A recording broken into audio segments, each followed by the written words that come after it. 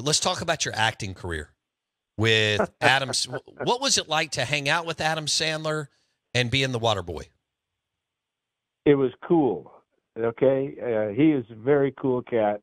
And working with Brent at the time was great because, Brent Musburger is just one of the all-time greats. And so there was a point when we were filming and it wasn't going very well. The script was kind of stilted. And Adam said to us, he said, well, let's stop now. Let me ask you guys, you do this every Saturday, right? And obviously we said, yeah, we do. That's our job. And he said, well, just do your job.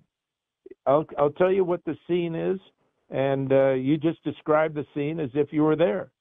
And so we did, and we ad-libbed most of that whole script, which made it a lot more fun and a lot more natural.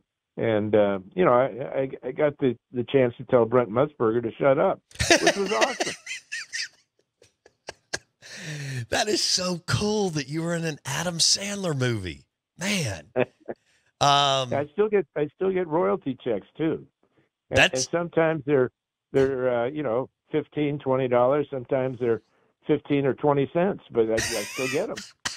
That is so awesome. All right, last one. Dan Fouts, what a treat to have him on the show.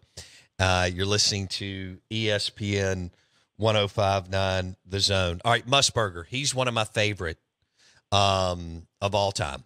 And I heard him last week on the Dan Patrick Show, and he's obviously all into Vegas and the sports betting and tied in with the Raiders. When are you and Musburger friends? How much have you been around him, Dan? Oh, absolutely friends.